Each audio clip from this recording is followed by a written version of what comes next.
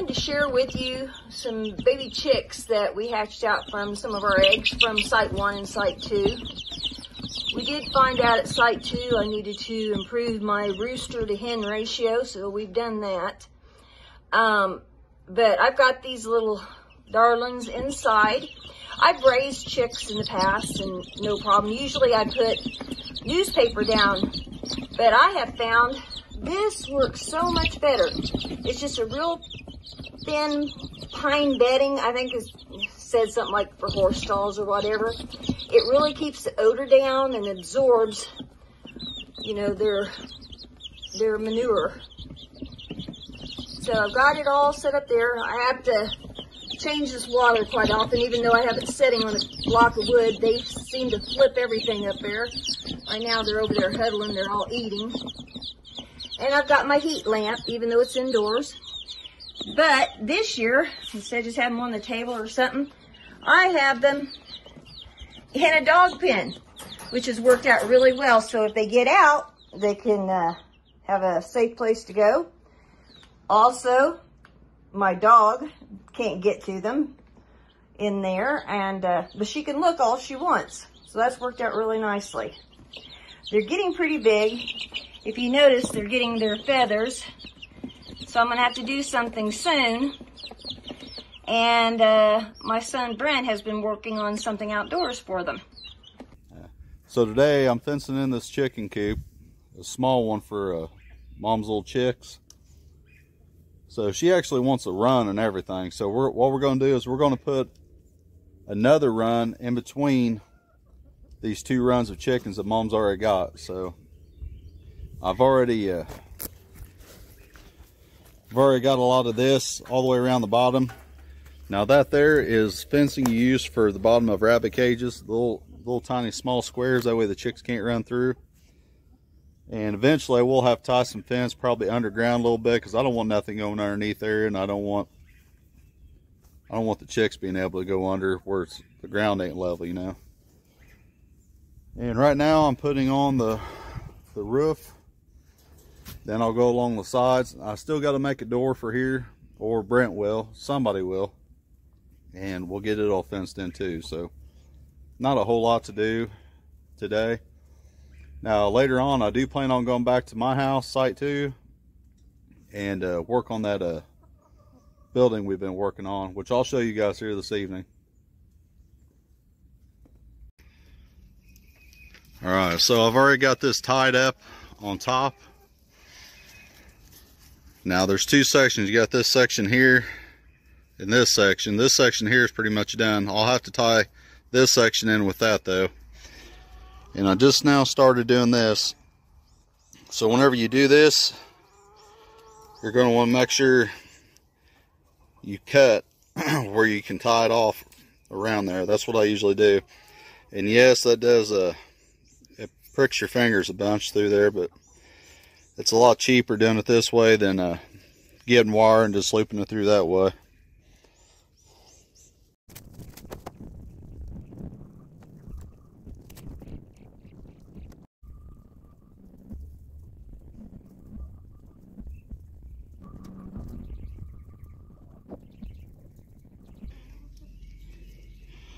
Alright, we got this row done.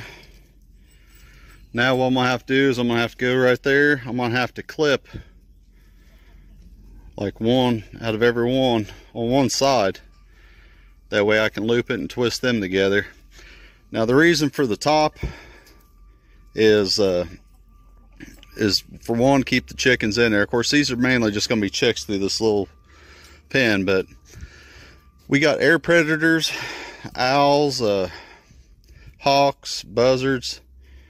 They'll be wanting these chicks if they can get them. So this will help deter that. You also got climbing animals like coons and possums that they'd actually be able to climb over and get in there too. So here in the woods, and this is where this is all woods. Yeah, we cleared a bunch out, but it's still considered woods. So we got to do everything we can to keep the animals out. And like I said, we will have to go along the bottom and put some stuff. The only thing I'm really worried about is snakes. Now granted, they're not going to be able to go through this rab meshing on the sides, but if there's any kind of like little gap where the ground ain't level, they'll be able to go under it. And they could also technically go through this kind of fence. Now this here is just a dog panel.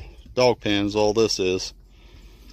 So granted, they'll have to go through all these chickens, but if they come at nighttime when they're at roost, then they'll be able to get in here and get to these chicks. So we'll just be using a pair of 10 snips. You can use any kind of cutters, electrical cutters, whatever you got. Just anything that'll cut wire.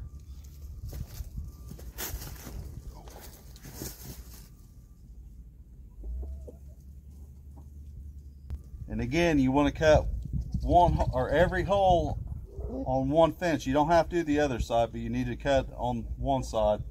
And try to cut towards the end so that way you got a longer wire sticking out to tie.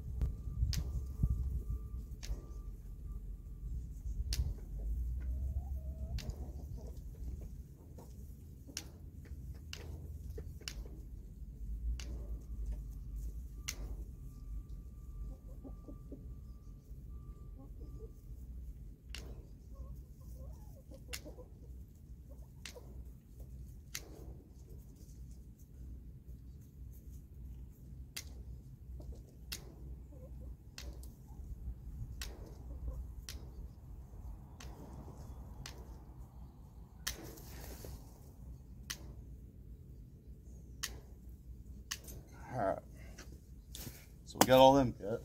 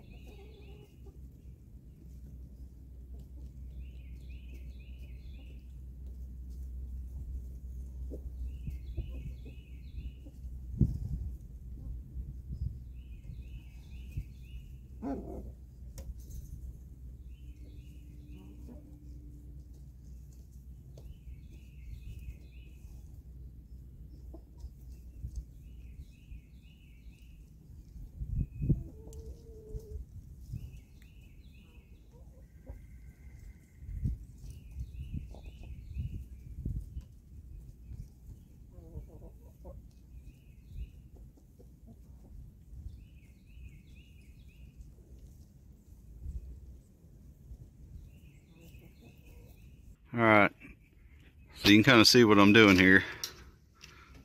I'm just cutting one side, and I am having to stretch this. Now this wire here is a little bit more stretchable than some of the chicken wire. This has got the coating on it, rust proof stuff. But as you can see, I got them all cut, and I'll just loop them in around here, pull this tight, and I'll stretch the fence a little bit too. And we will be able to walk on one side pretty much without bending over too much. Got the back done. So what it is, I put a piece up here on the top, tied it into the sides, tied it in down here to this, tied it in up here. And I think what Mom says she's going to do, she's going to get more of these blocks and actually put them on the bottom, so we probably won't have to bury anything. She's going to be doing all that.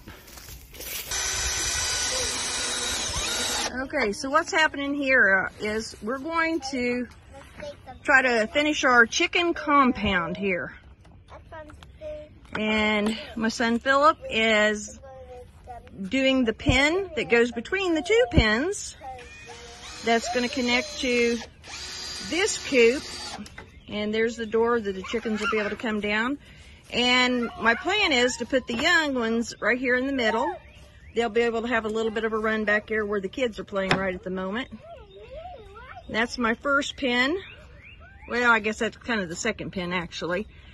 And this is the first one that we had originally in another area. So we're going to have 3 areas here. They're going to be all combined into a chicken compound.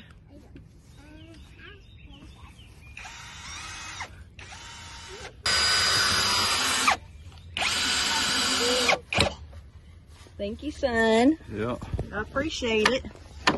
Hard work, isn't it? Nah. A lot of up and down work, isn't it? That's a lot up and down. You don't feel 20 anymore, do you? No. I just wish I felt your age now.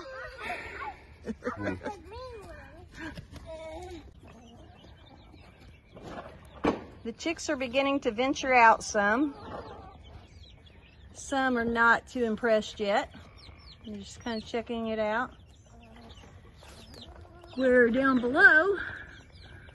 Might be tough to see, but we got some of them down there checking out things. Now the other chickens, they've been out to the corner of their pens, checking them out too. They're like, what are those noisy things?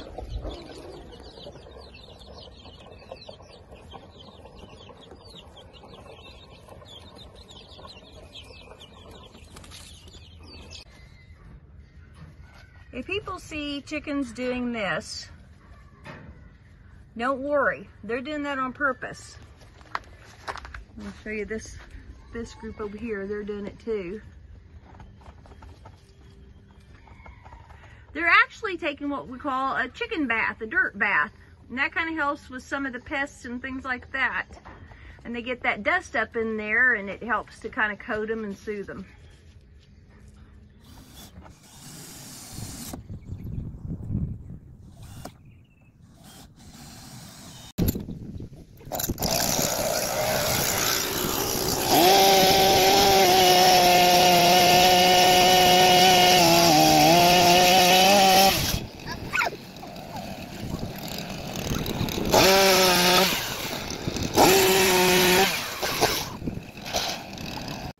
Alright guys, so today I'm going to show you guys a simple hack to have like a equivalent to a Yeti cooler. So Jen, she paid I forget how much she paid, but she got one of them big coolers, and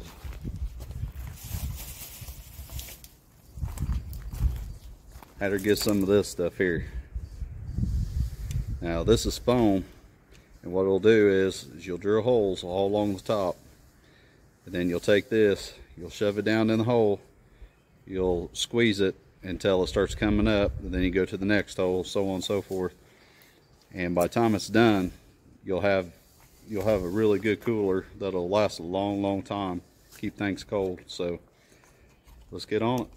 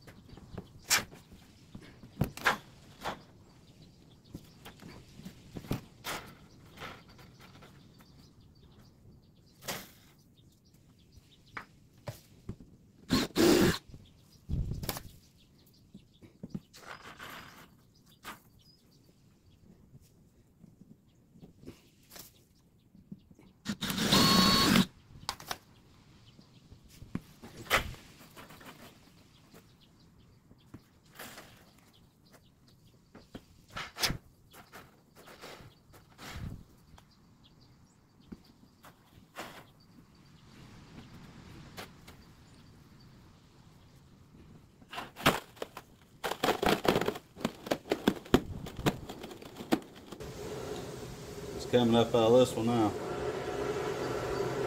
So it already had some insulation in here, but it wasn't completely full because I'm putting pretty much this whole can down this one hole now, and it's spreading out. Like I said, I feel air coming out of this one.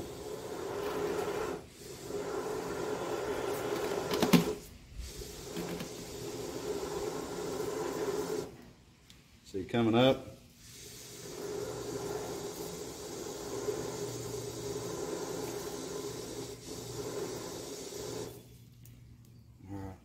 Try a different hole.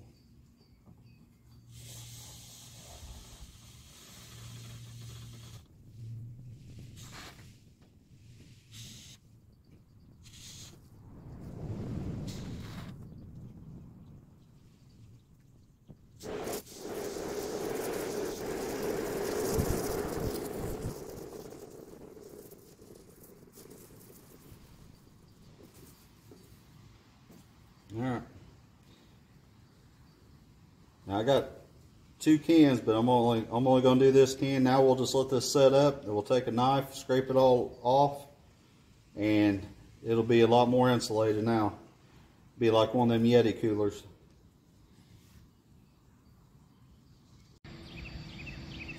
All right, so this is the market stand.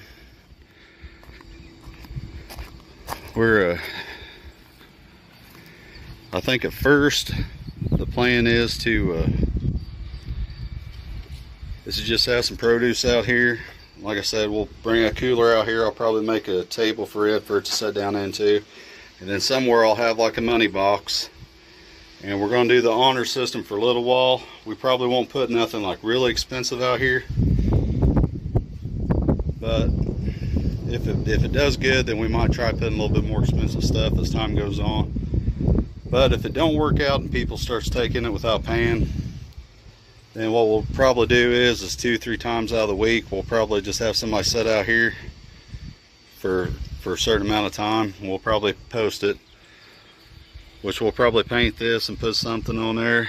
And then Mom, she's at home right now, we're going to put a sign that kind of goes back and forth. That way people can see as they come down the road.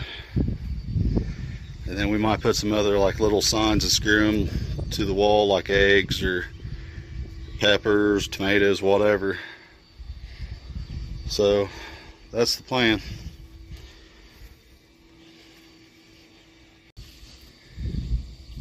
Jen's been cleaning out all the hostas, around the hostas, and getting all the leaves that's built up through the winter time, and all the weeds and everything growing up. She's just throwing in the compost pile by the chickens. Looking all cute. And we've got quite a few rows of sweet corn.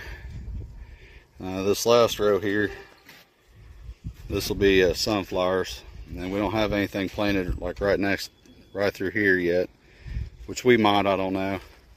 And we also got another little patch, which Dad, he came and tilled this up, and of course we put the market stand right here on part of it, but we still got a little patch of dirt here. We could plant something if we wanted. So we might do that. And then we also got a bunch of other plant too. Over there in that box and there beside the box. On the back side of the greenhouse. Hostas is one of my absolute favorite plants. It is invasive and it multiplies like crazy. You can plant one and there's a ton of different varieties. And you can plant them and they'll just multiply every year. You probably have 15 different ones in this bunch. And then these others, I just planted one in like one each spot last year, and now I've got a ton coming up right next to them. And we'll also take clippings and transplant them in different areas as well. We did that a bunch around the pond. So these are the flowers that come off the hostas every year. They are beautiful flowers. They're purple, pink, white, and the pods, these are the pods, and they've pretty much all opened. So I had so many of these that I picked up, and so they are just gonna flower this whole area.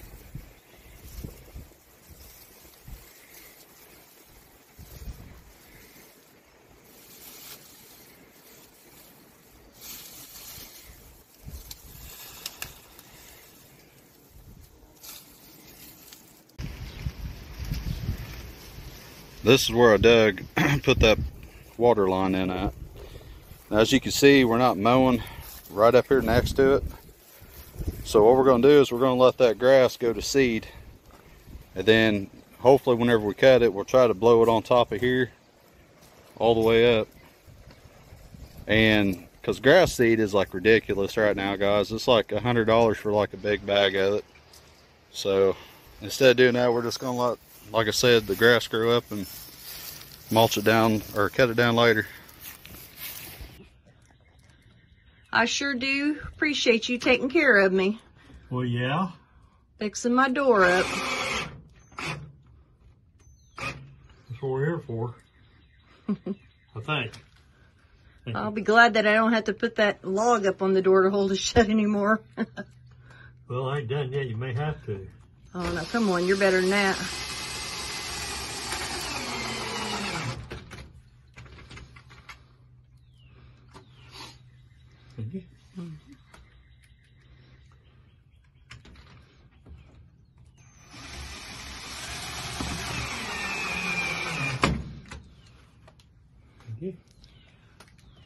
I guess these new kits, they just don't match the old doors anymore.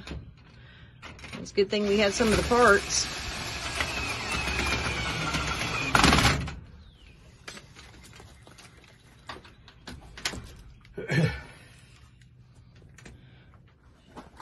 Show you around my greenhouse. Getting more stuff in here all the time.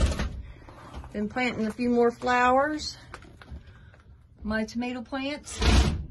Some of them are starting a little bit slower than others.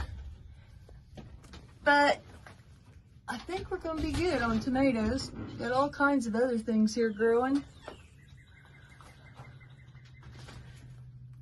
I love being in here. It's so bright and airy. My little potting station. Long time, well, I mean last summer, my daughter-in-law Tori, she made this for me. It's a potting station. And I have been using it.